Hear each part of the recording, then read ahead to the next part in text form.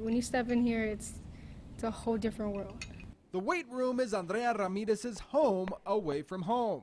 In the weight room, it's just like, let's get done, let's get your stuff done, like, let's get to work. Ramirez puts up daunting numbers. My max for squat is 500, my max for bench is 315, and my max for deadlift is 380. Before she found the weight room, the only thing she lifted was her instrument and marching band. Female coach that we had before, she was like, have you ever lifted weights? I was like, no, it's the first time. And she's like, you're naturally strong, do you know that? I was like, no, I didn't. She'd find out soon enough. Ramirez is a 3-time state powerlifting champ. Her passion for testing her physical limits is shaping her future. Ramirez plans on joining the Army. The physical challenge that it offers, like, it's based off performance, and I think that I've shown that.